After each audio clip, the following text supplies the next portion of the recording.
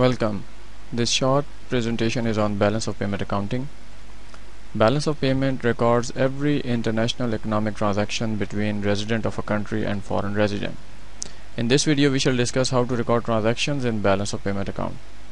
But before that we need to understand few important things about balance of payment accounting.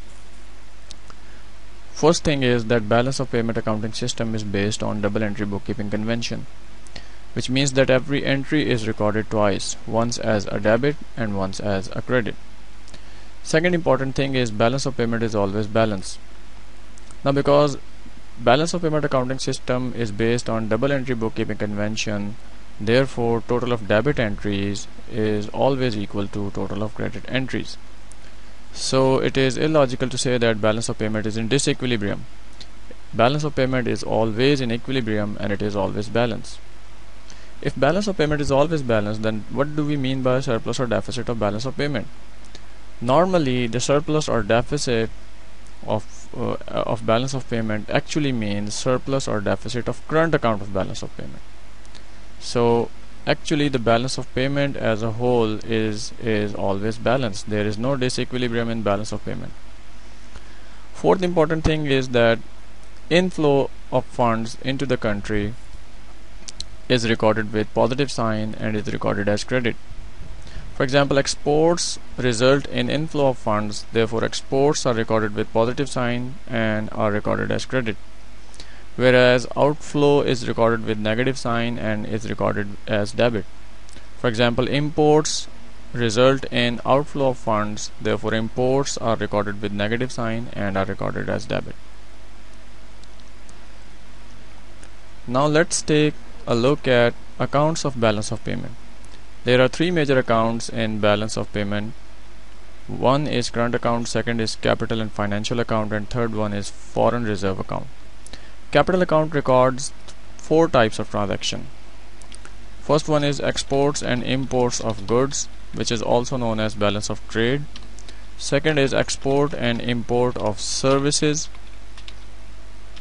for example banking services, transportation services, or other financial services, etc. Third type of transaction is known as factor income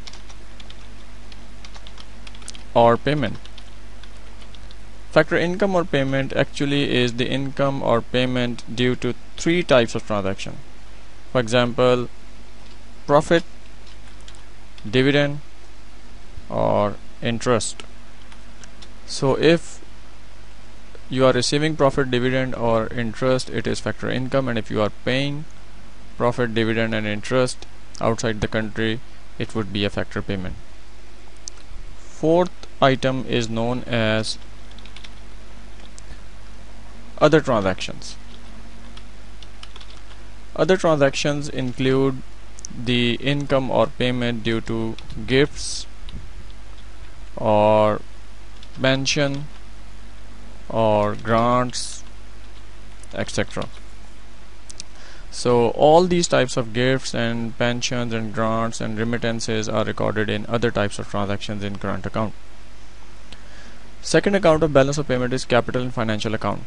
Capital and financial account records three major types of transaction.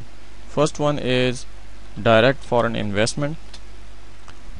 The investment which results in the transfer of ownership is known as direct foreign investment. But if investment does not result in transfer of ownership, then it would be known as portfolio investment.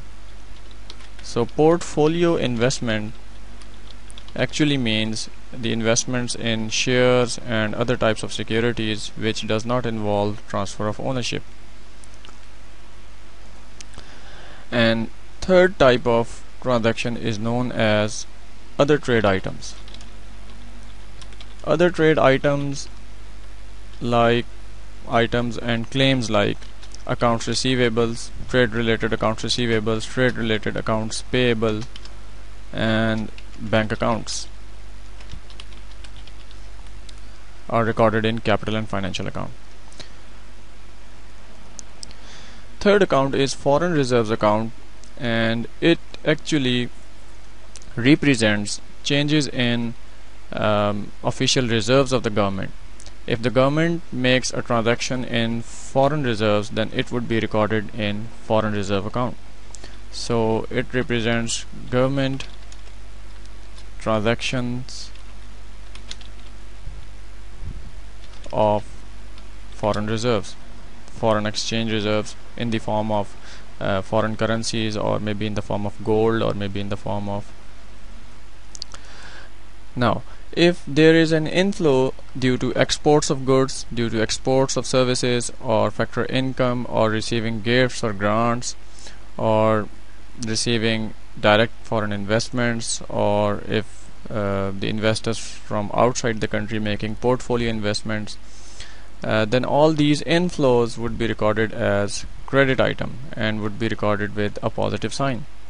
On the other hand, if there is an outflow of funds from due to import of goods, imports of services, or factor payment, or sending gifts and grants, and making foreign direct investments in other countries, or portfolio investments, then all these transactions would be recorded with negative sign and would be recorded as debit.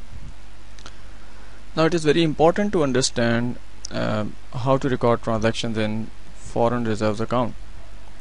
Normally, whenever there is an increase in foreign exchange reserves of the government, it is recorded as debit, and whenever there is a decrease in foreign reserves account of the government, then it is recorded as credit. So in later examples we shall see that why this is so, why we are recording increase in foreign currency reserves as debit and decrease in foreign currency reserves as credit.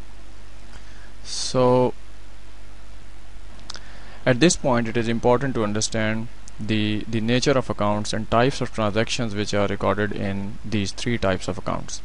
There is a fourth account in balance of payment which is known as errors and omissions. It is meant to preserve the balance of payment. Now, because if due to any omission or due to any error there is a slight disequilibrium in balance of payment, then this amount is recorded in the fourth account, the errors and omissions account, and the basic purpose is to make the balance of payment balance. Here in this video we shall not discuss the entries in error and omissions account, but I have given you a short description that why this account is actually used. It is used to preserve the balance of payment. Now let's take examples of some transactions to understand that how to record transactions in balance of payment account. Let's suppose that you want to import a digital camera from China. Now let's write this: importing digital camera from China worth 1500 Chinese won at the rate, what is the exchange rate between Chinese currency and Pakistani rupee?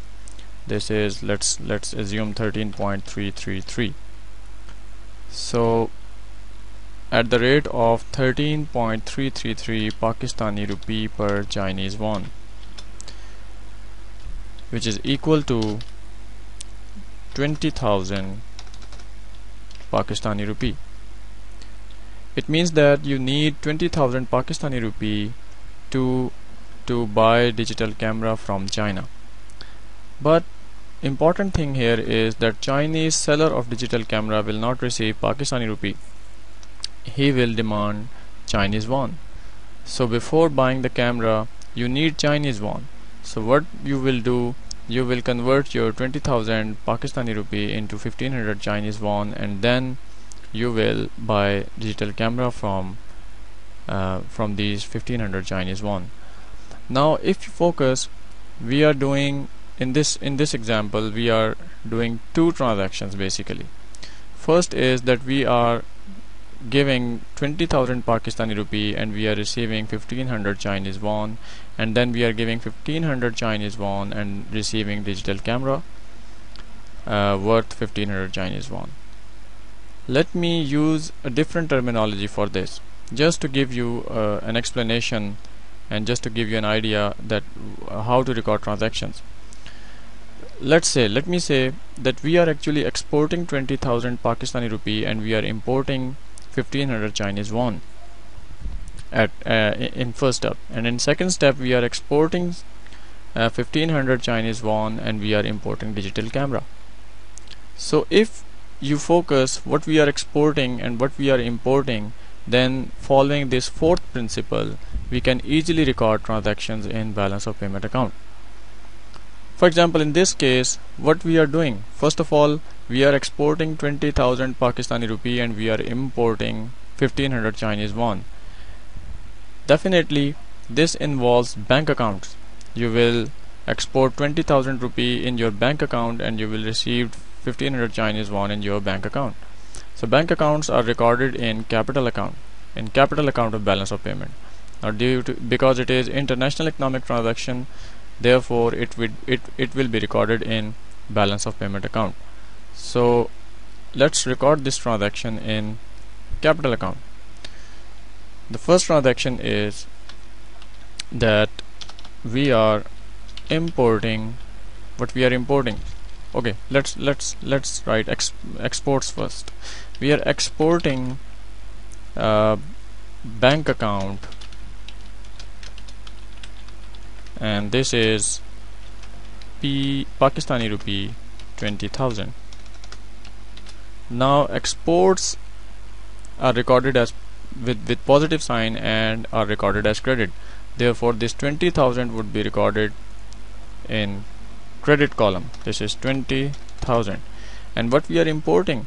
We are importing Chinese won. So the second aspect of this transaction is importing bank account, and this is Chinese won 1500.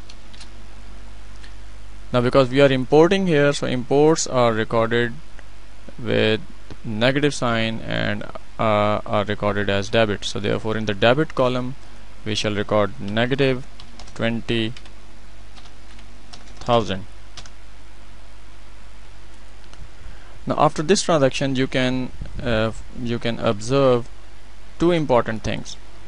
That one is that balance of payment as a whole is balance. The balance is 0, and all the individual accounts are also balanced. There is no surplus or deficit in accounts of balance of payment.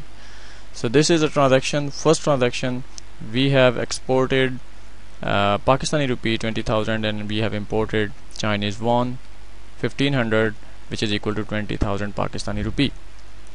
Now the second aspect of this transaction is that you will import digital camera from these 1500 Chinese won which are now in your bank account.